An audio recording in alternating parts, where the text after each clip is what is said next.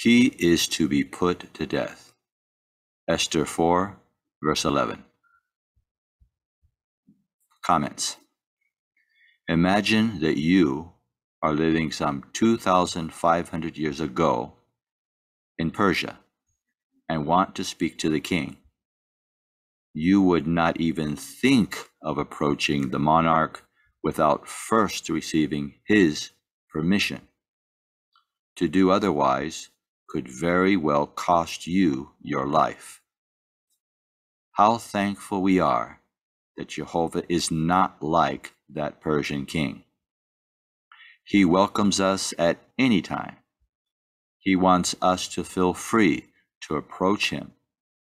For example, although Jehovah bears such lofty titles as Grand Creator, Almighty, and Sovereign Lord, we are invited to call on him using the familiar term Father. Matthew 6, verse 9.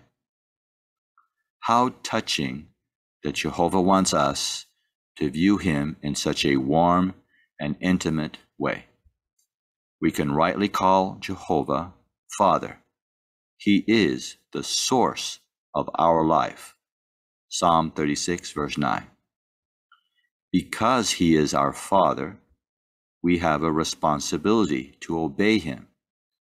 When we do what he asks of us, we will enjoy marvelous blessings.